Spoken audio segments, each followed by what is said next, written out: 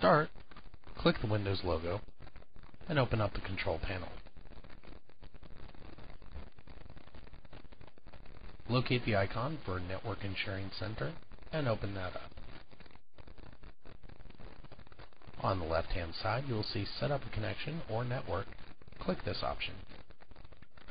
You'll choose Connect to a Workplace and hit Next. Select Use My Internet Connection, and on your sheet you will show hostname or IP address. Enter this in the box for Internet address.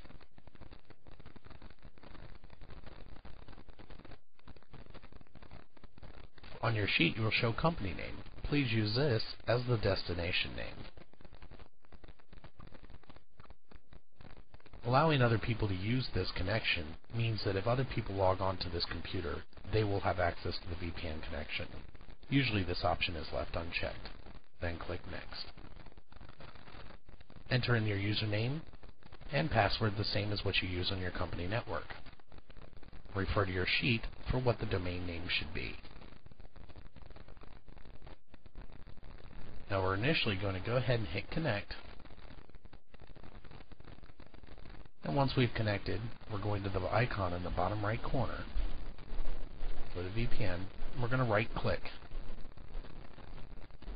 Then we're going to choose Disconnect From and disconnect the connection. Now we're back in the Network and Sharing Center. We're going to go to the left side and choose Manage Network Connections. We're going to right click on the connection we just created and choose Properties. Once in this window, we're going to click on the tab for Options. Please refer to your sheet to find out if the Windows login domain should be checked or unchecked. Then, go to the Networking tab.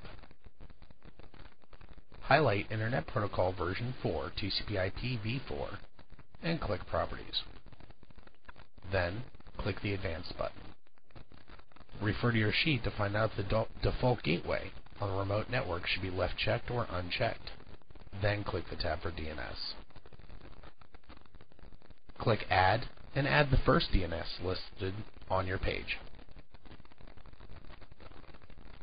And then click Add. Click Add again to add the second DNS server if there is one. On the bottom of your screen you'll see DNS suffix. Please enter the information the same as it is on your sheet in this box.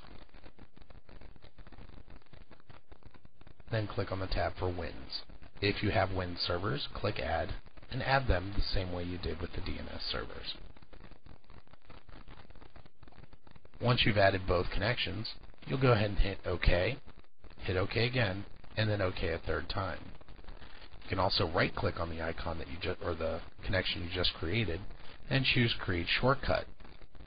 This will allow you to create a shortcut on the desktop for easy use. Now that the shortcut